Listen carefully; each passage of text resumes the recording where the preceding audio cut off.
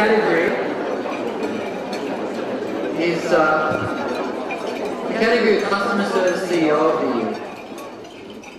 In this case, it's being awarded to a CEO who's just 3 years into a journey which is a huge task. Very much like turning around a big ocean liner that's steaming full speed in one direction and you have to pull it around before it hits the iceberg. The chosen CEO has a long history of demonstrating commitment, not just to service excellence, but to their people. He was personally involved in his earlier role in his division's International Customer Service Standard Certification and the actual awards judging. This journey began for him with us in 2005. Some speculated to me privately that it was perhaps his focus on service excellence, his commitment and hands-on approach to it, that actually elevated him to the top job in 2008. Right now he's driving cultural change across a vast company. In an environment that's constantly changing, the technology is changing, the regulatory environment is changing, and every challenge that he faces is pounced on by the media. But those achievements now are starting to get as much airtime as the challenges, and rightly so. This year's winner is a CEO who's pushed for change, and it's been a consistent push for change. He's linked staff rewards with customer service outcomes, and he's got a vision to restore his company's reputation, not just in the telecommunications industry, but across all industries. Some may say this is a controversial choice, as telco industry has plenty of ombudsman complaints and negative media. But we at CSIA, we're not going to shy away from controversy. This CEO has provided over a drop in telecommunications industry ombudsman complaints, while other companies have had skyrocketing levels of complaints. One in particular, Whitford. Gratuitous, I know. He has led a team that has won back over 2 million lost customers. 2 million lost customers. He's inspired a 45,000 workforce to believe in itself again and see itself as customer focused. For some of these people, it's the first time. David Thodey.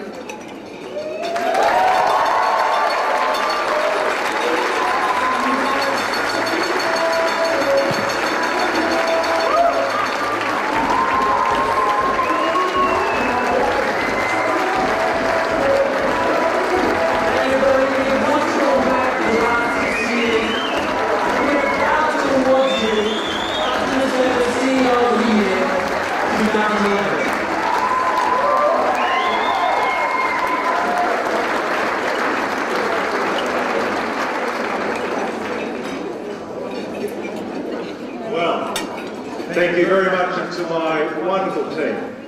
Thank you for that, Paul. It is, as you know, as a CEO, it's you never do it yourself, and without this wonderful people, you could never achieve the aspirations about truly being a customer-centric. You know, I do see for a company like Telstra, as Brett was saying, we touch so many customers every day. I mean, we would touch about 500,000 people in a direct way.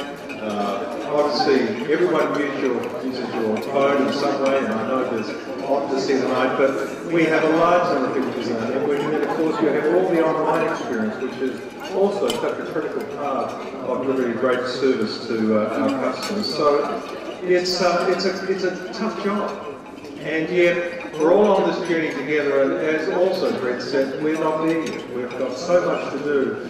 But it's great to celebrate a little bit along the way. In fact, I would say in most of our customer service focus, it's hard work. It's attention to detail. That's why we work with CSIA, because they set the standards and we continually want to gauge ourselves against those standards so we get excited about it. I get excited. I'm very passionate about serving. What has really driven the change within Telstra? Well, as I said, it's our people more than anything else. Incredible passion, and there's a large number of tables here tonight. But the people who are just so committed and dedicated to serving customers and just allowing them to do that is such a wonderful. We still have a long way to go. We've really only just begun our journey. I see every day what we can do better. But every day I get encouraged by I see the people responding in great ways. I see customers writing and saying, gee, I never thought Telstra would be like that. And it's just such a wonderful privilege to be able to receive comments like that. So the early results are encouraging. We're seeing some real improvement. We are seeing a reduction in complaints rate, but not enough yet, I'd like to say. There's still a long way to go there. And we have seen a large number of customers coming back to Telstra. And we love every one of them. We want to look after every one of them.